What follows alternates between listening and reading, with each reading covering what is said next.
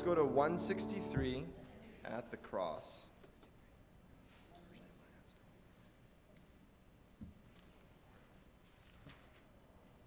We're going to sing the first and the last verse, 163 at the cross.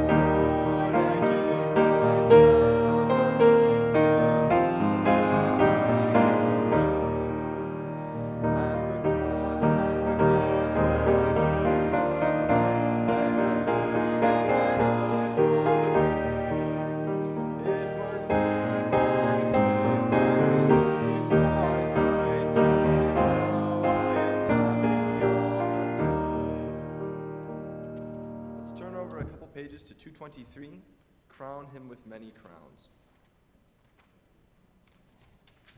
We'll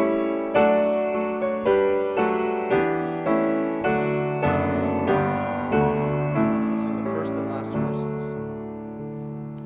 Crown him with many crowns, the Lamb upon his throne. Hark how the heavenly anthem drums on music buds its own. Awake my soul and sing of him who died for thee, and heaven as thy matchless gift through all eternity. Crown him Lord of years, the potentate of time, Creator of the worlds, risen ineffably sublime. O hail, Redeemer, hail, for thou hast died for me. Thy praise shall never, never fail throughout eternity. Let's turn over to 462, Blessed Assurance.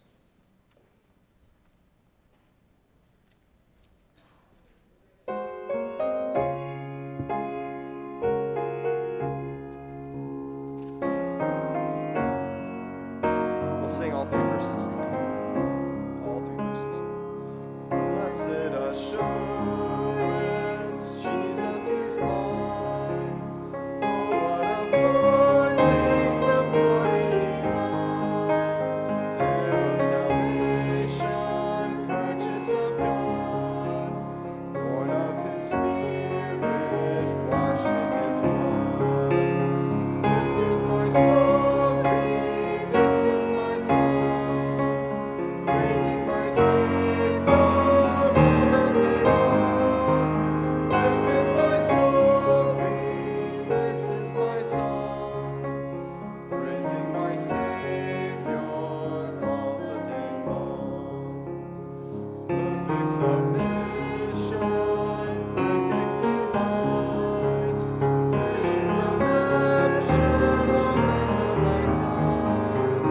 Angels descending, grateful above, echoes of mercy, whispers of love.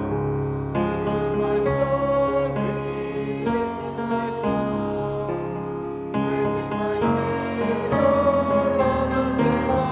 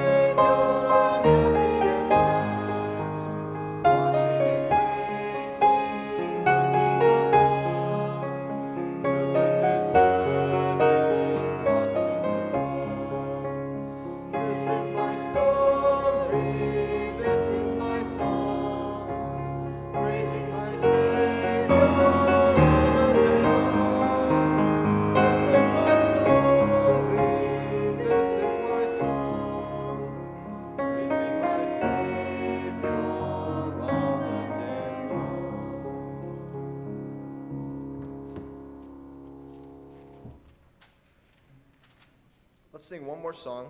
If you could turn to 428. Sing Sweet By and By, 428 in your hymnals.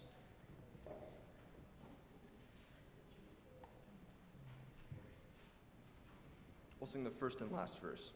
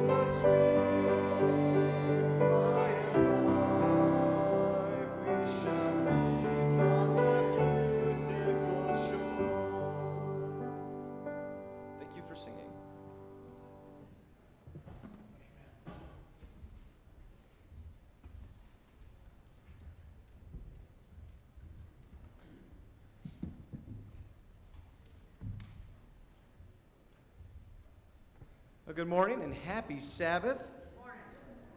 Thank you, Dick Lane. Everybody else, good morning and happy Sabbath. There we go. Awesome. Aren't we blessed to be in the Lord's house today, enjoying the liquid sunshine outside, right? It's good to see all of you here. I have a few announcements to make, but I would like to start by asking if we have any visitors with us today. If we have any visitors, would you mind just raising your hand as just a visitor? Any first-time visitors? First-time visitors? Over here, first-time visitors, you're welcome. Welcome, Metro. We have a special gift for you, sir. Thank you. Well, I'd like to take just 2 minutes, and let's just give everyone around you a warm Metro welcome. So go ahead and just take like a minute or two and just say Happy Sabbath.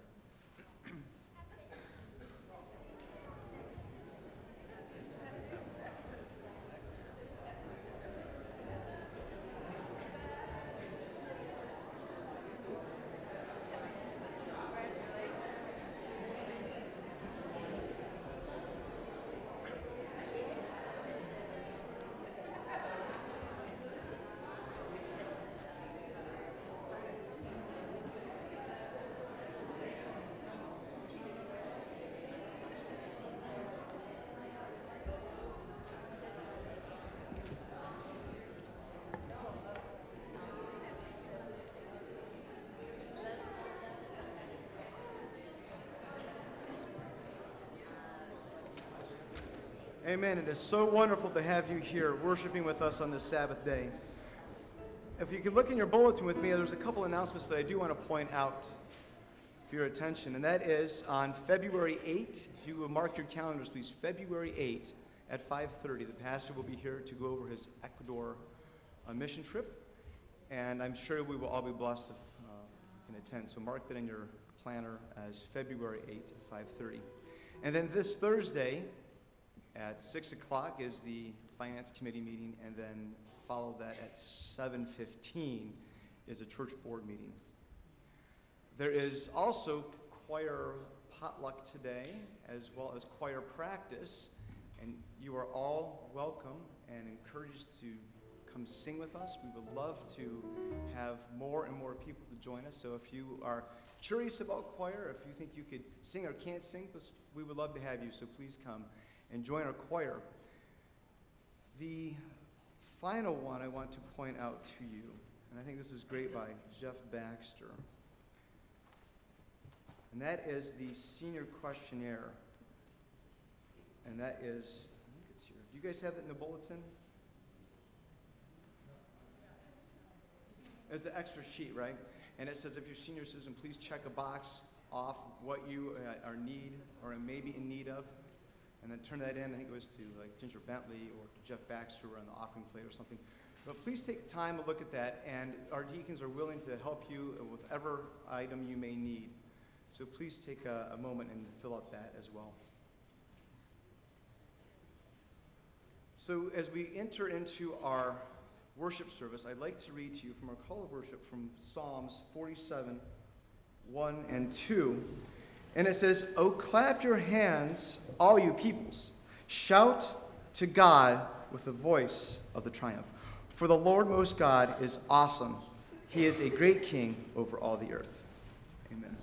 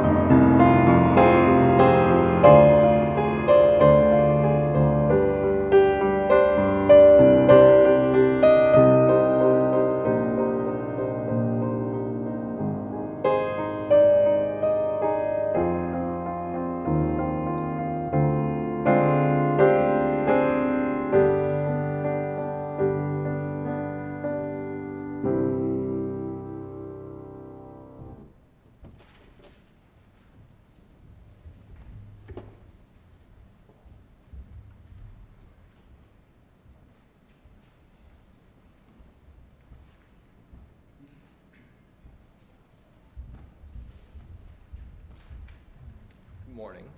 If everybody could get their sheets out in the bulletin, the opening hymn is on that sheet. Oh God, beyond all praising.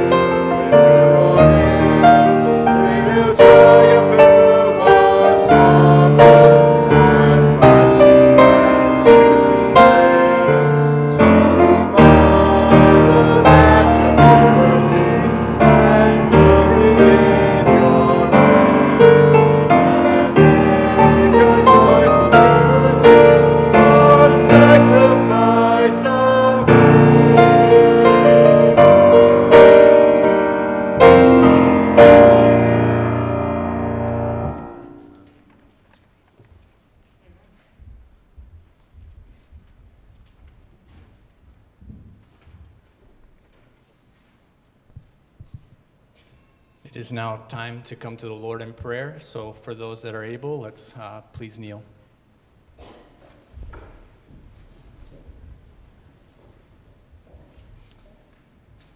Dear Heavenly Father, thank you so much for this Sabbath day that you have given us.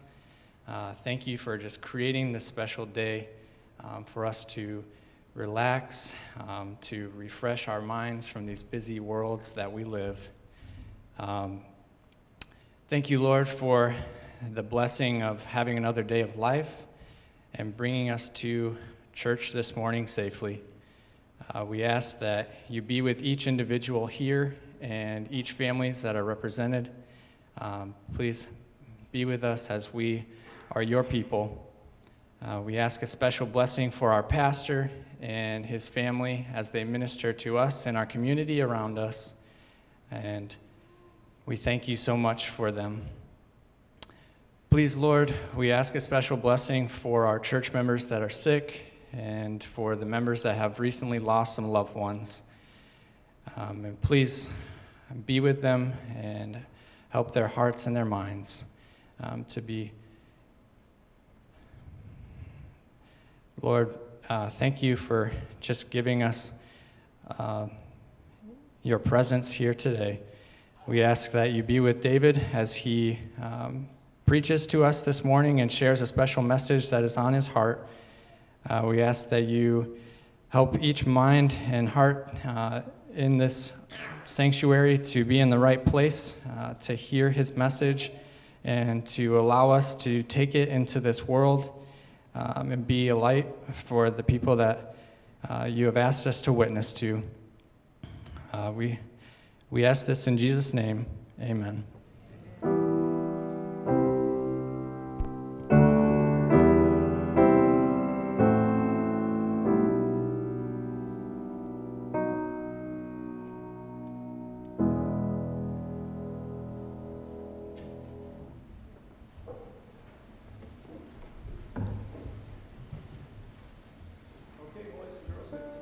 All right, boys and girls, it is now time for your time of the service. And our children's story is by Mrs. Aragones. Is she here today?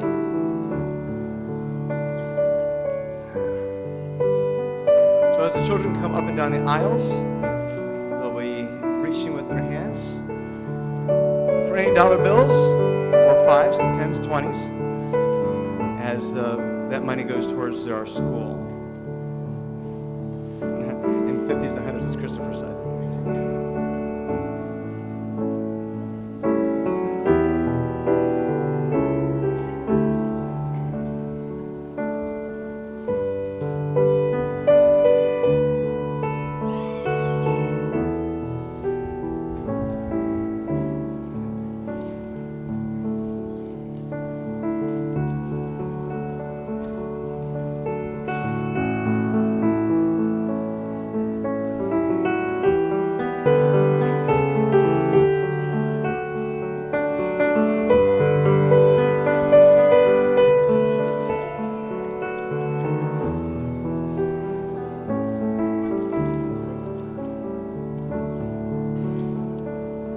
Boys and girls, you're welcome to come to the front so we could share a lesson this morning.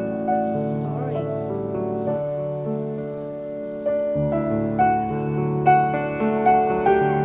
Come on, bundle of joy.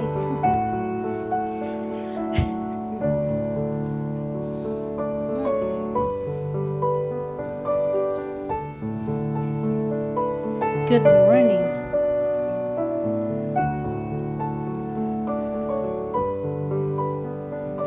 Nice to see the beautiful boys and girls growing. Any more boys and girls in the audience? Okay. Well, this week I was just thinking about what lesson, what story can I think about that I could, read to the students, to the children, or something that I could apply to myself too. And I was just thinking about patience and perseverance. And I was thinking, when I was a child, that I was so hungry and I wanted to get like peanut butter and I wanted to empty a can. I don't know if any of you had that experience that you wanted to open one of these and you tried. Can you try? Let's see if one of these let's see if you could open that. You want peanut butter and jelly, you want a jar, you want to open some pickles, and you want to open it. And he said, oh my goodness, this is so hard to open, so let's see. And there's some times that you said, let me try Mom, and then Mom cannot be able to do it. And you said, well, let me try that. It's hard, right? So it takes patience, right, Sienna? How do you feel when you try to open a can like that? Frustrated? Frustrated. Okay, what about you guys? How do you feel? Strong. Oh, you feel strong? You gotta be strong to do stuff like that. So it was very hard for me sometimes. And there's some people who try to get a device to open it. But anyhow, sometimes it requires a lot of patience and perseverance. So I was thinking, what story in the Bible reminds me of me having patience and perseverance, and I thought about one of my favorite stories in the Bible about Joseph. What do you know about Joseph? Remember Joseph in Genesis 37? What do you know about Joseph? What do you remember? Anybody? Any hands? What do you know about Joseph? Let's see. He believed in God. He believed in God. Anybody else? He got sold into slavery. He got sold into slavery. Anybody else? Do you think the brothers were nice? Do you think the brothers were kind to him or mean? Mean. They were mean to him. So why were they mean like that? Because from his dad, he got tons of presents. What kind of present did Dad give him?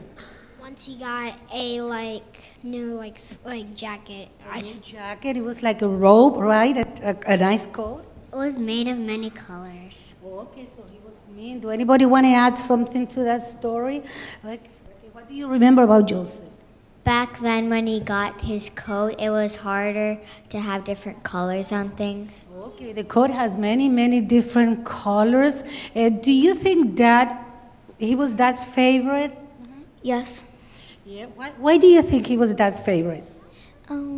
Because he was one of the youngest, and Rebecca was the one he was the oldest of Rebecca's. Okay, so he was one of the youngest. Because he loved Rebecca. Okay, and he got that present. Do you think the brothers wanted a present like that beautiful robe too? What do you think about that? Yes. Yes, so the brothers were jealous. And it's not nice to be jealous because everybody would take turns. Sometimes your mom or dad might give you a present also. So anyhow, the brothers were so jealous. And do you remember the mean things that the brothers did to Joseph? Anybody remember? Okay, what did they do to him? They threw him in a dry well. Okay, they threw him in a cistern, right? Yes, what else? They sold him for silver. Wow, you really know the story. They sold him into slavery. And when he went there, do you remember how many years he was in prison when he in prison? 2. Wow, you really remember. Mama and Dads, you're doing a very good job with the girls, with the boys and girls.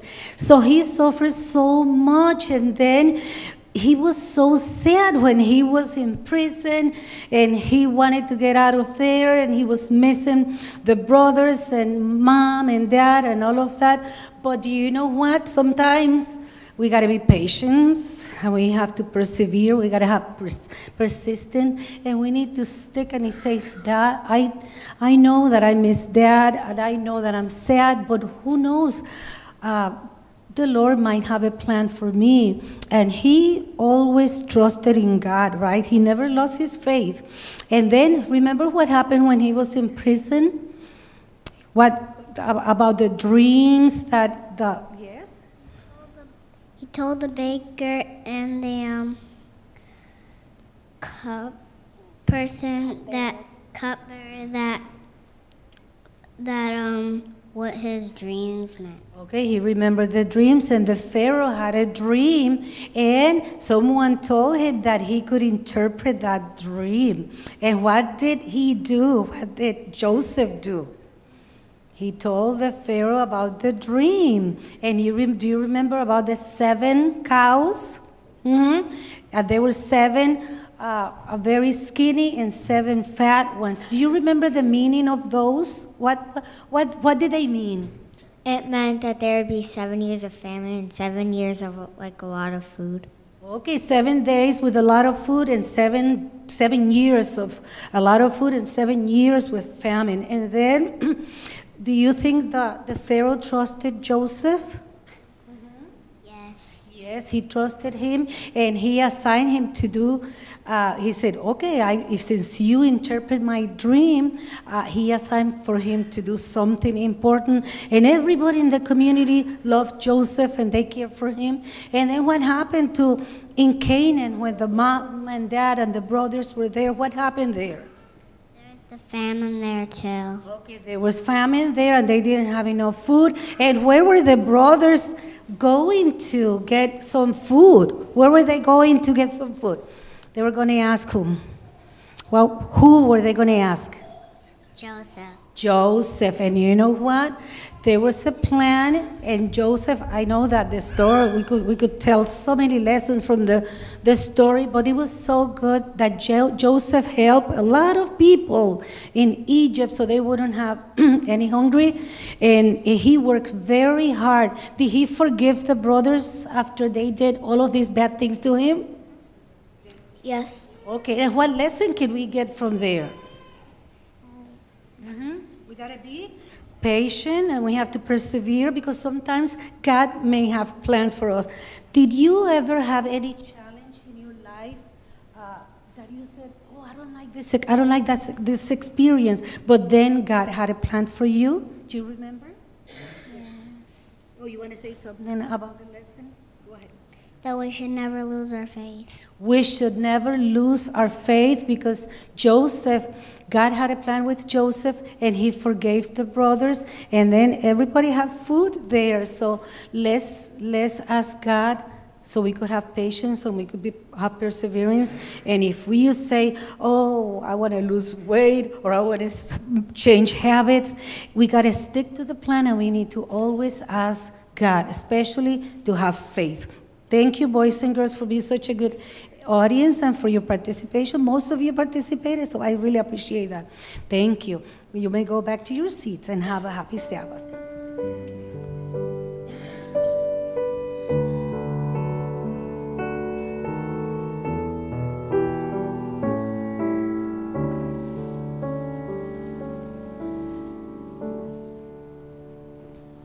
Good morning, church, and happy Sabbath.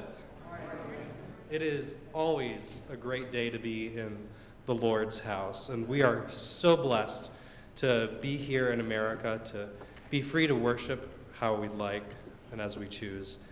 And we should never take for granted this liberty that so many people in the world don't have. And that's why it's important as individuals and as a church to stand up for religious liberty. Our church does this by producing Liberty Magazine, and which is sent to lawmakers and public officials to promote religious freedoms, and by advocating for people in employment disputes over religious rights.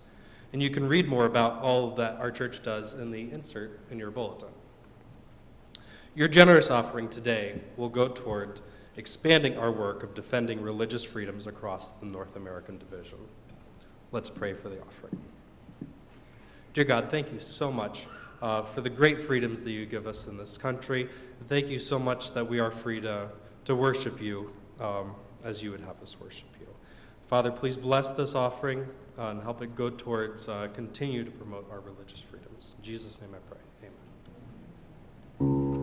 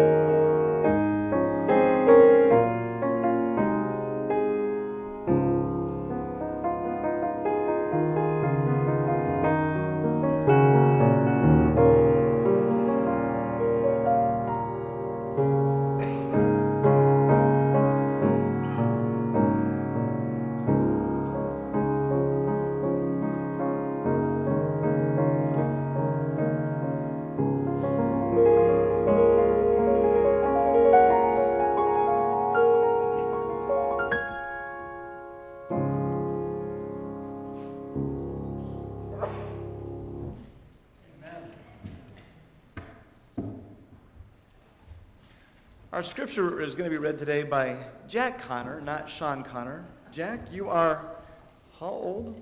12. 12, and you're in the 7th grade already. So thank you for filling in and reading the scripture today. As you can tell, we did not plan this though, but we're all wearing gray jackets. Someone pointed that out to me. It was not a requirement up front, but it happened anyway. Today's scripture reading is found in 2 Corinthians 12:9. 2 Corinthians 12:9. And he said to me, "My grace is sufficient for you, for my strength is made perfect in weakness. Therefore, most gladly, I will rather boast in my infirmities, that the power of Christ may rest upon me."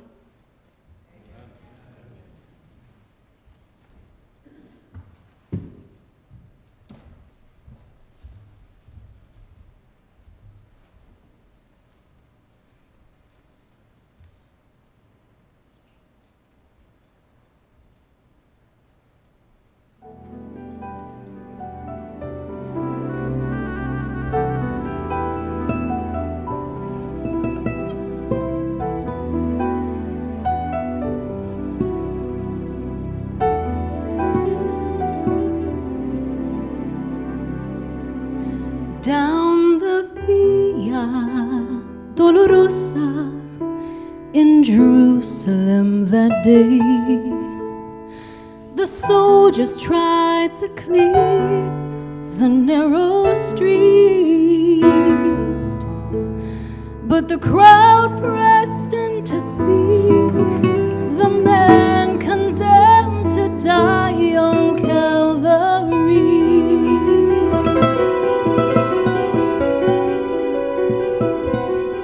He was bleeding from a beating, there were stripes upon his back, and he wore a crown of thorns upon his head, and he bore with every step the scorn of those who cried out for his death.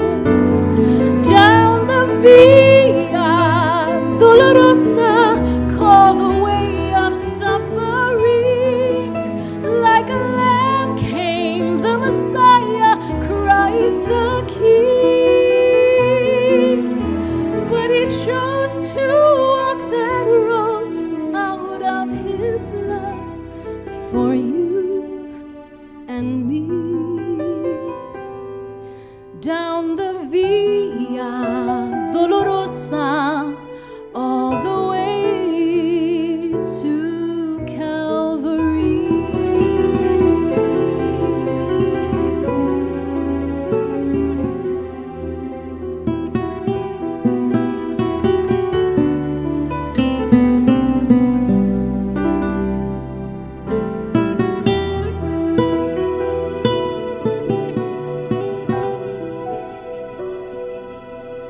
Por la Via Dolorosa, triste dían Jerusalén, los soldados le abrían paso a Jesús,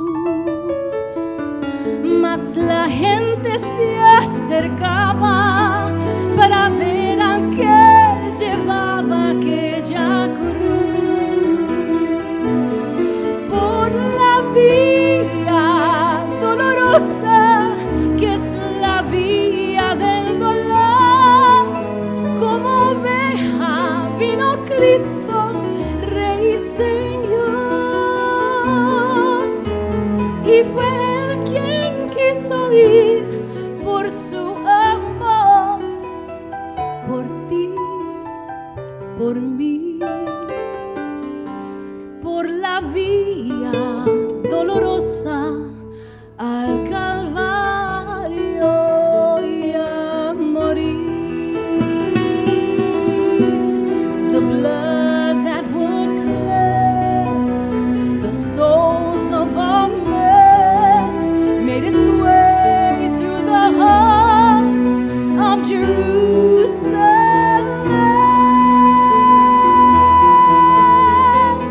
Down the Via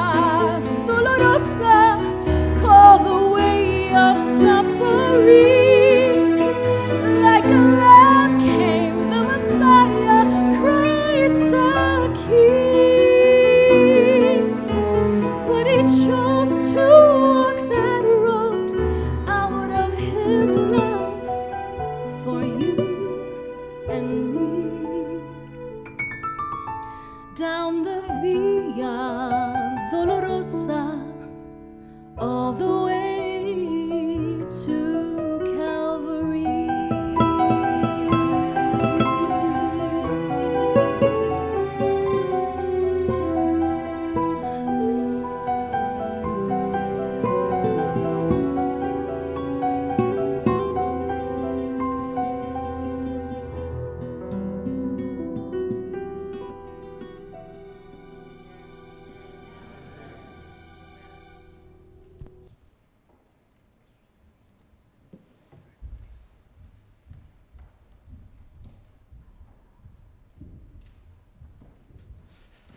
Thank you, that was beautiful.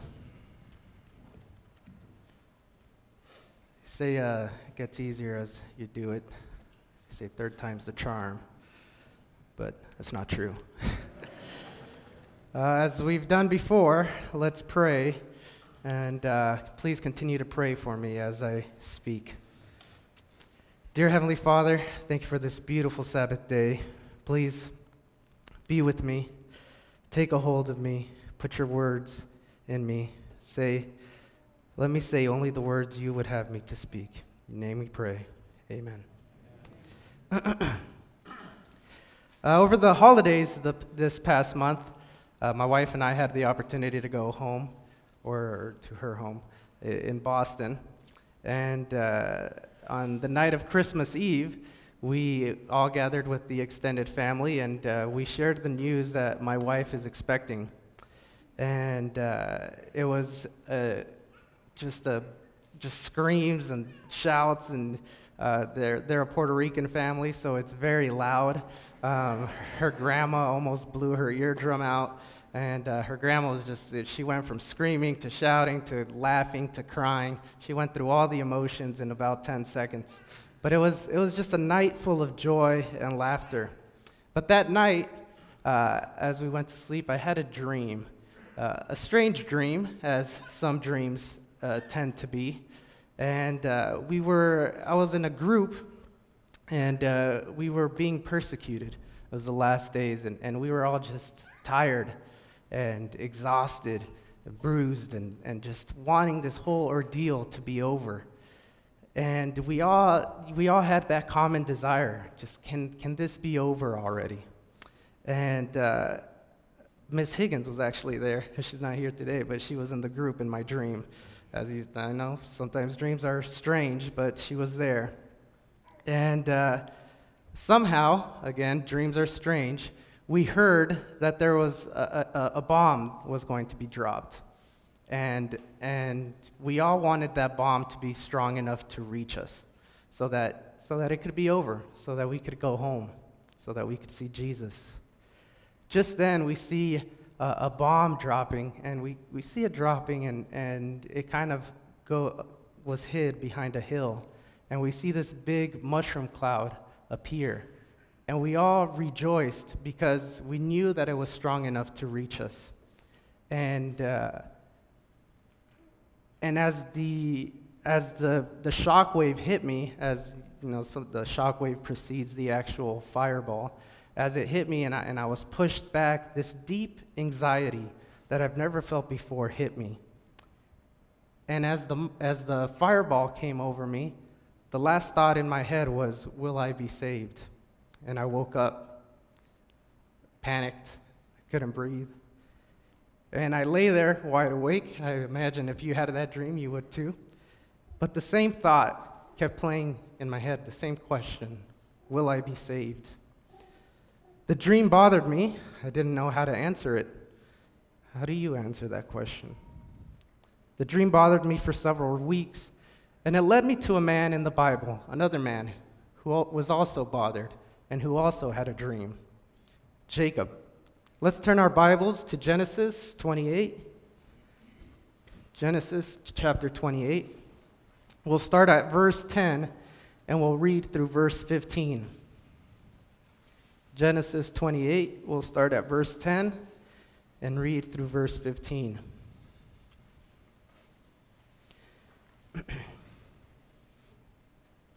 Now Jacob went out from Beersheba and went toward Haran. So he came to a certain place and stayed there all night. because the sun had set. And he took one of the stones of that place and put it as at his head, used it as pillows, and he lay down in that place to sleep. Then he dreamed, and behold, a ladder was set up on the earth, and its top reached to heaven. And there the angels of God were ascending and descending on it. And behold, the Lord stood above it and said, I am the Lord, God of Abraham, your father, the God of Isaac. The land on which you lie I will give to you and your descendants. Also your descendants shall be as the dust of the earth. You shall spread abroad to the west and to the east, to the north and the south. And in you and in your seed all the families of the earth shall be blessed. Behold, I am with you and will keep you wherever you go, and will bring you back to this land, for I will not leave you until I have done what I have spoken to you. As we jump into this story, we're at the point where Jacob has just deceived his father. In the verses prior to this, we see a Jacob that has depended on self. He has taken matters into his own hands. He has just taken the birthright through fraud. And so that night he runs away, and on a night where he's feeling hopeless and lost, the Lord gives him a beautiful dream and a beautiful blessing. He sees the ladder going from earth into heaven and all the angels coming back and forth. The Lord promises to make a great nation out of Jacob, and wherever he goes, the Lord will be. I will not leave you, says the Lord. What a great promise. Jesus has made that same promise to you and me. Jacob, as we know, wakes up and he spends the next 20 years in exile. And he spends those years getting wronged and defrauded as he went. Year after year in exile, with every wrong, he slowly lost grasp of that promise the Lord had made. He sees how his sins have followed him and how they have given fruit. Just as Satan did with Jacob, he endeavors to force upon you and me a sense of guilt in order to discourage you and break a hold you have on God. The Jacob that takes matters into his own hands and depends on self begins to creep back. Even after God tells him to go back to Canaan, he listens, but once he hears that Esau, his brother, is coming after him to kill him, he goes back and he relies on self. He breaks up his family into two groups, and he starts to send gifts to his brother to try to soften his heart. That night, Jacob sends his family over the brook, and he's left alone. He wanted to be alone to pray. As we know, he's scared, highly distressed. His anxiety is at an all-time high. His brother's coming to kill him. Alone and in the dark, no city lights, not like what we imagine nighttime to be. Completely dark, not even airplanes passing by. I imagine it kind of like the time we went camping not too long ago. We took Sonia and Daniel, and it was Sonia's first time camping. And so she was just kind of stressed and scared because it's your first time in the outdoors. You don't necessarily know or what's going on, or you don't feel safe. And on top of that, Jonathan, I'll blame it on him, convinced her that there was bears and wolves out there. And he said, no, they're really out there. Look at the signs. And as you can imagine, when we woke up, we were all feeling rested. But when we got to Sonia, her eyes were bloodshot, and she stated that she hadn't slept all night for fear that some animal or something was coming to get her. That's kind of what I imagined Jacob like, but times 100. Just like that, every blow in the wind, every little noise was analyzed. The thought of his sins and his conscience, his accusing conscience, weighed him down. Just then, he's grabbed, and immediately he starts to fight for his life. He starts to wrestle. Now, I don't know if any of you have ever wrestled before, like really wrestled. But whenever I go home to Texas, one thing I always do, despite how old we're getting, is I always wrestle with my brother, Danny. And And we don't just, wrestle and just playing around. We really wrestle. We try to make each other faint. And if they don't tap out, every single muscle in our body is tense. And the most we ever last, and this is with breaks in between, is about 20 minutes, and we're just completely exhausted after that. But the Bible says that Jacob starts to wrestle, and he wrestles all night. Superhuman power is on display. Every muscle in his body is tense. The spirit of prophecy says that not a word is said. So here we can see in full view a Jacob that has taken matters into his own hands and depends on himself. How often are we this Jacob? When troubles assail us, issues at work or home, when worldly stressors batter us down, how often do we depend on our own strength and forget that we have a mighty God on our side?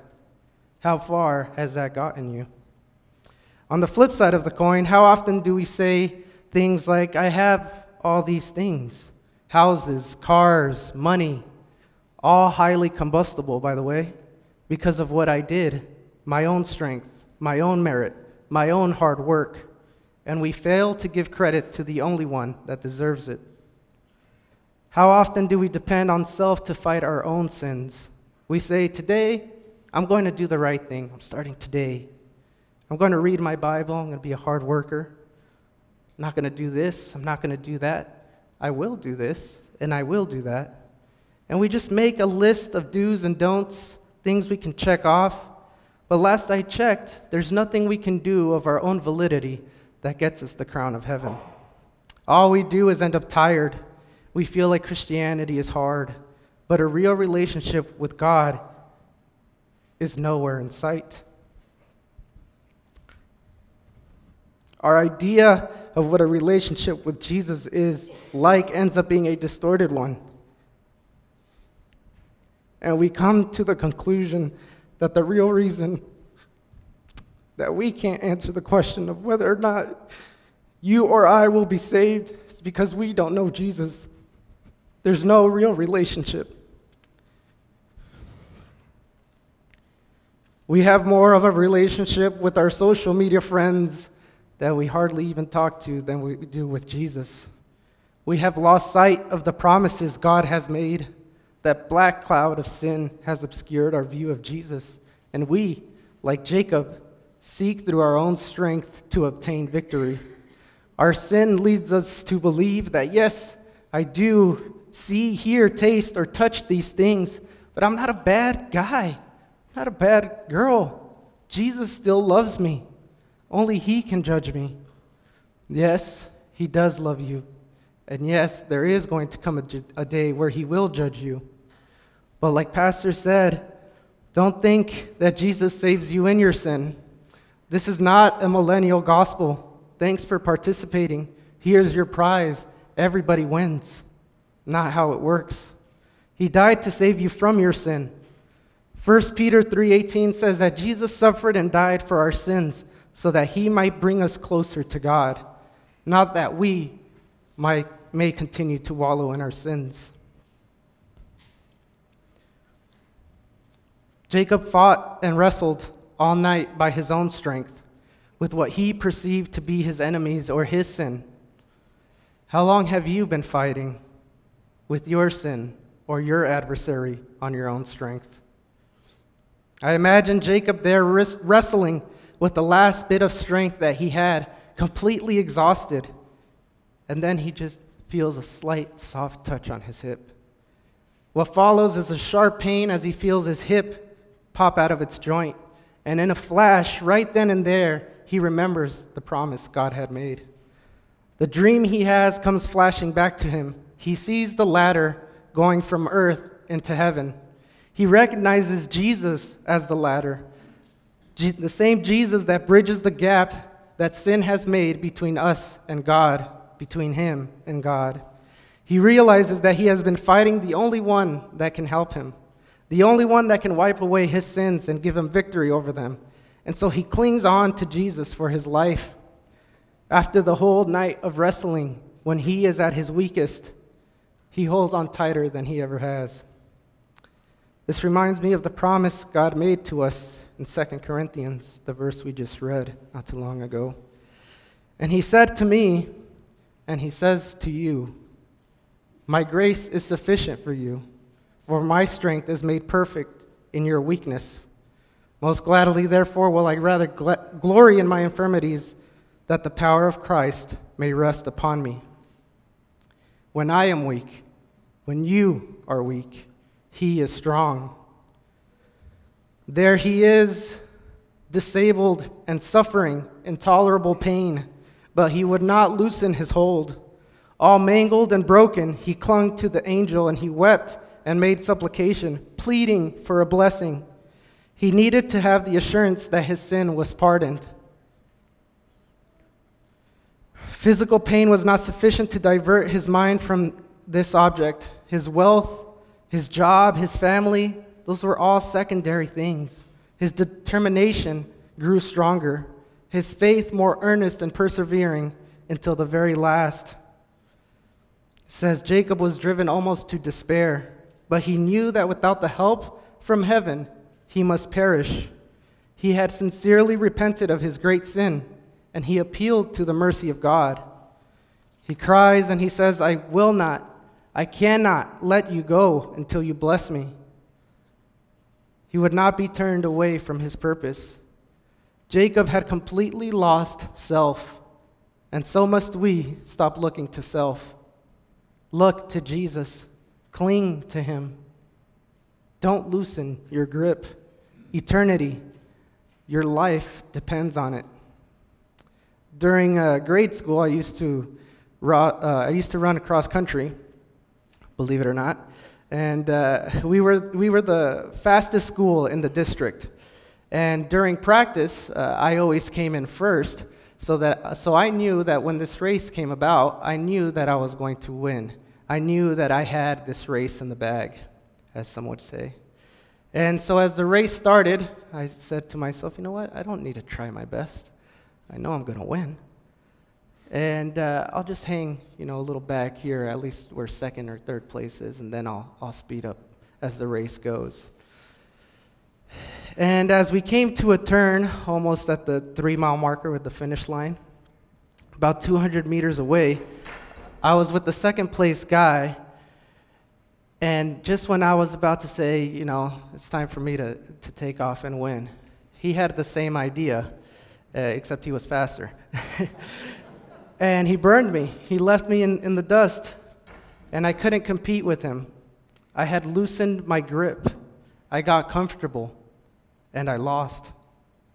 Don't loosen your grip on Jesus. Don't get comfortable where you are in your life. We should see the evident progress in our life. As you look back a year, 2 years, 5 years from now, do we see the progress, or are we in the same place? Are we stagnant? Are we satisfied where we are?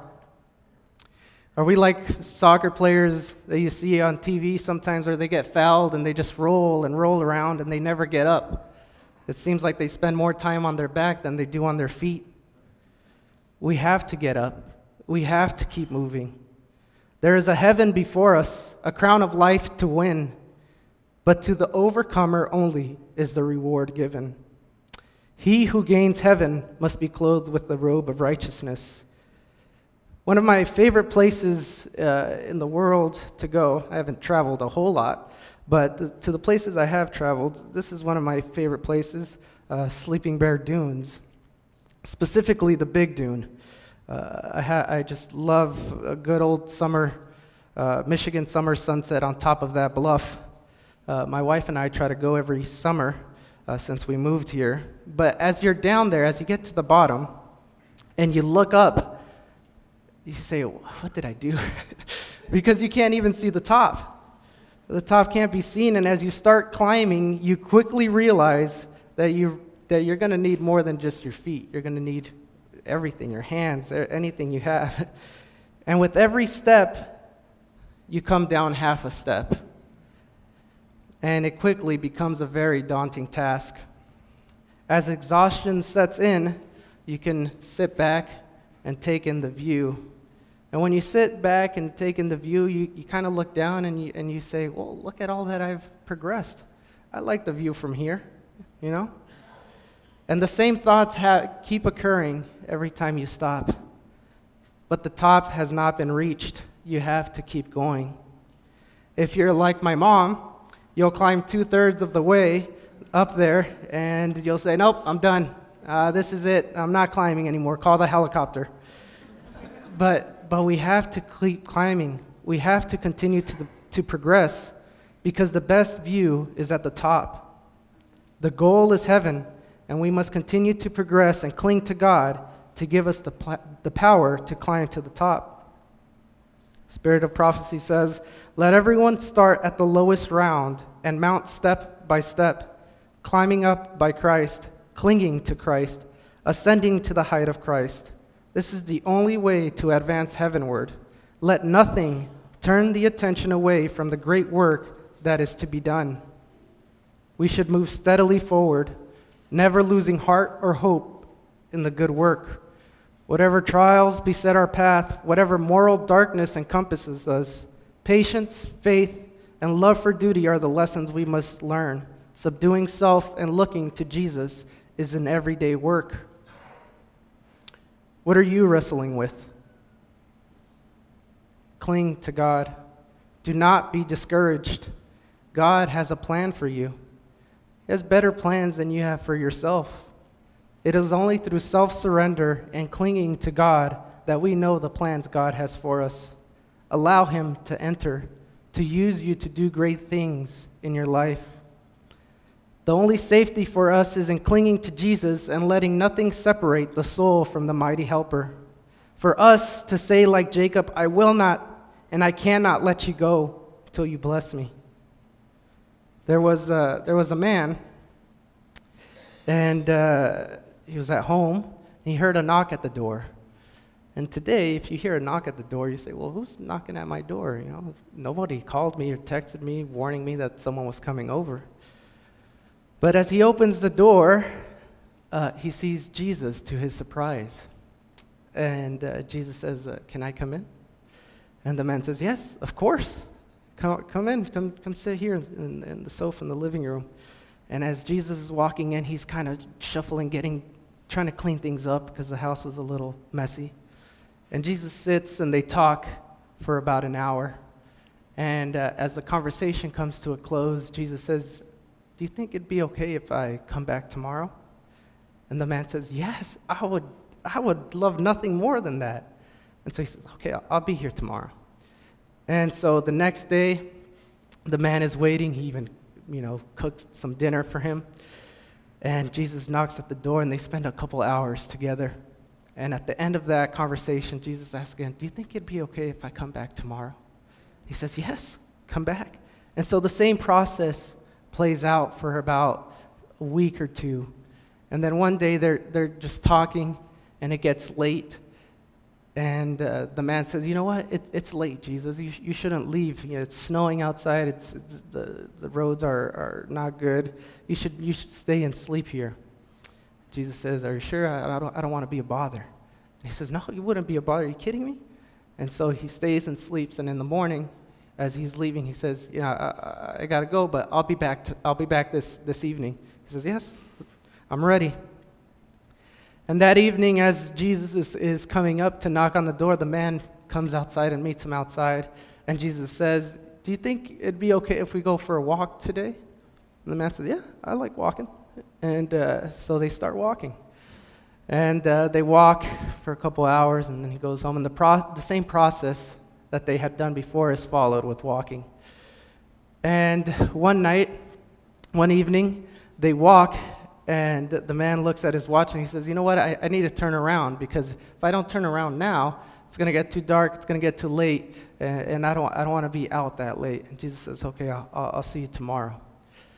And so he comes and he knocks on the door, and they start walking the next day again. And as they're walking, they're talking, they're sharing stories, they're laughing. He's sharing everything that he has, all the intimate details. And they're walking, and the man loses track of time. And then he looks and he sees that it's night. And he has no idea where he's at even. And he says, I can't believe this, Lord. I don't even know where we're at. I don't even know how to get back home from here.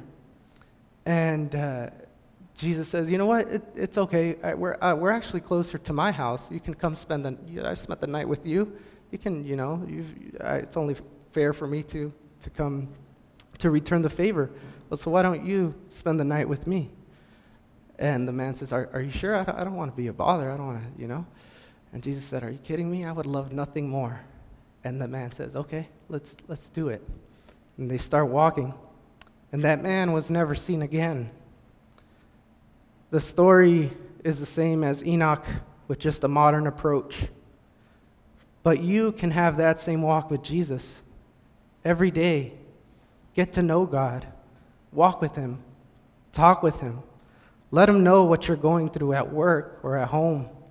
Maybe you're struggling with a certain sin that you can't shake off, or you're having a hard time with the loss of a loved one. Maybe you're brokenhearted. Whatever it is, let him know.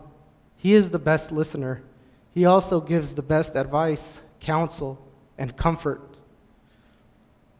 Jesus says, behold, I stand at the door and knock. If anyone hears my voice and opens the door, I will come into him and dine with him, and he with me. Obtain victory over self through prayer. Jesus needs men and women who, by wrestling alone with God, obtain the victory over self, and then go forth to impart to others that which they have received from the source of power. Jesus is knocking. Won't you let him in? Open the door. Christ will come in and dwell with you if you will open the door of your hearts to him. There may be perfect harmony between you and the Father and his Son if you die to self and live unto God. Our Savior is the ladder which Jacob saw, whose base rested on earth and whose topmost rounds reached the highest heaven. This shows the anointed method of salvation. If any of us are finally saved, it will be by clinging to Jesus as to the rounds of a ladder. As Jacob wrestled with God, that same Jacob that depended on self and took matters into his own hands was fully surrendered. He had known the truth before. One could say he was a good Adventist, but he didn't experience a true conversion until that night of wrestling when he was fully surrendered. Jacob held fast to Jesus and urged his petition with earnest, agonizing cries until he prevailed. Jacob, the Bible says, had power over the angel and prevailed.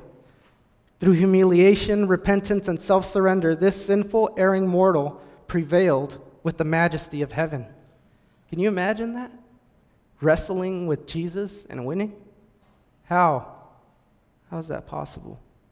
He had fastened his trembling grasp upon the promises of God, and the heart of the infinite love could not turn away the sinner's plea. Jacob overcame. The books in heaven can say the same thing about you. Mr. George Mahalski wrestled with Jesus and prevailed. Miss Modiga wrestled with Jesus and prevailed. Miss Stacy Francois wrestled with Jesus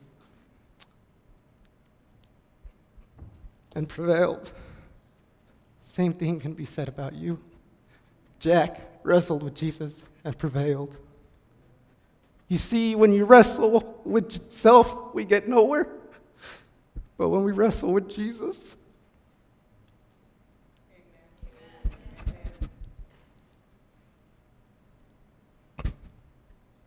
victory is sure. Jesus will never turn from you. Cling to him. As a sign of his forgiveness and his triumph, Jesus gave Jacob a new name. One day, not too far from now, when we get to heaven, just like Jacob, we will receive a new name. This one will be on a white rock, symbolizing that with the help of Jesus, we have gained victory over sin.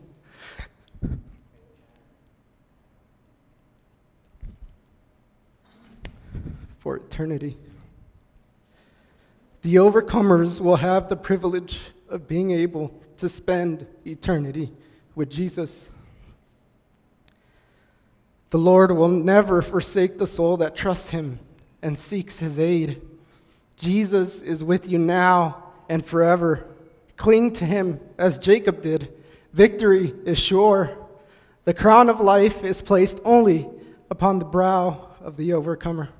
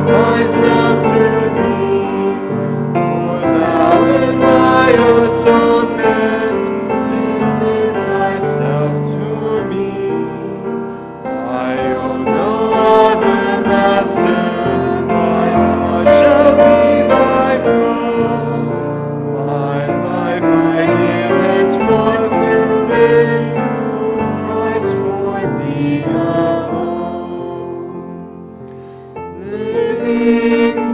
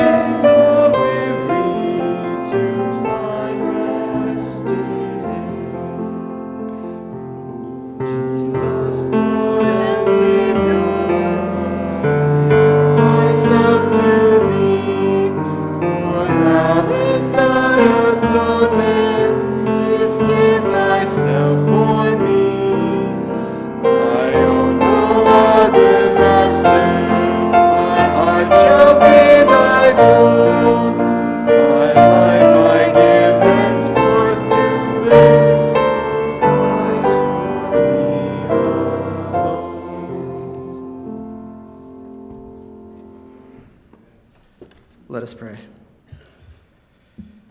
Dear Heavenly Father, we come before you weak, dirty, and humbled. We need you, Lord. You are the source of life. Help us to cling to you. Give us the strength to not loosen our hold on you. Be with us now and forever. Bless us, Lord. In Jesus' name we pray. Amen.